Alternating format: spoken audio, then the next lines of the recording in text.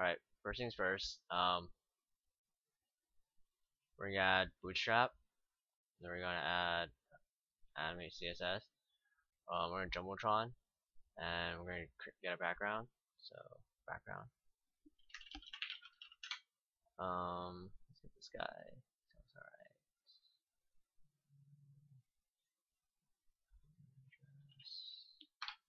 So look at that.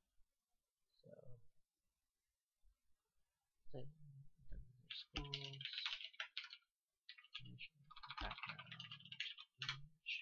So background image. So it's URL. There you go. And background color CSS.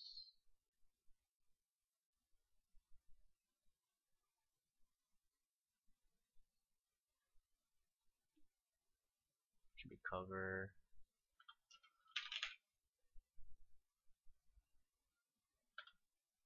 And then do like that.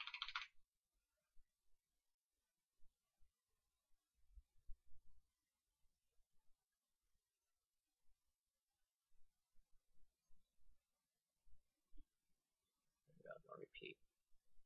And let's make this a bit bigger.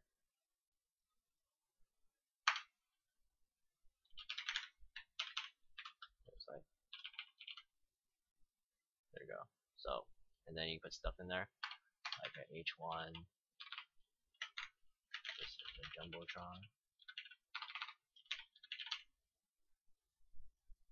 Cool. And then you can put like other elements, a paragraph. And you create a button.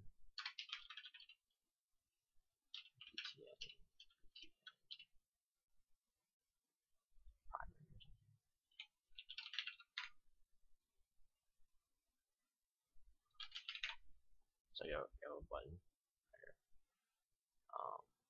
Let's wrap this in a container. Now new container. I'll wrap Jumbotron in container.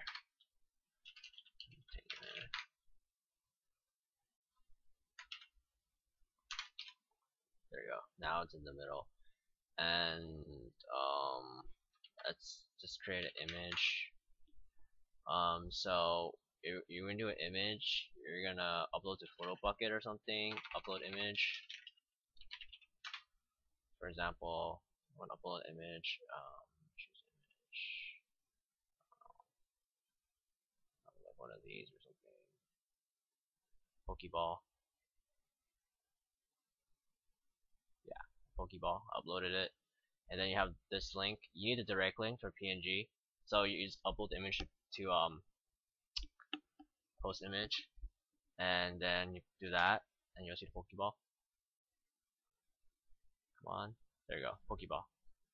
And you could change the height like that. The height would be like 200, and the width 2. Change it to like 200. 200. See, it's smaller, Pokeball, but you want to give it a percentage so it can stretch. For example, your image put with like percentage, so it'll stretch with the screen. Let's try 25%. Should just like that. Now it's 50%, 25%. So let's make it 10%. She shrinks with the screen, as you can see. So that's how you put an image 2 ways. You put it in the Jumbotron with background, the URL right here. No repeat, cover, give it some height, width, and you could create a responsive image with percentage and with this code. So I hope you enjoyed this tutorial. Till next time, guys, keep on hacking, and yeah, that's about it. Bye.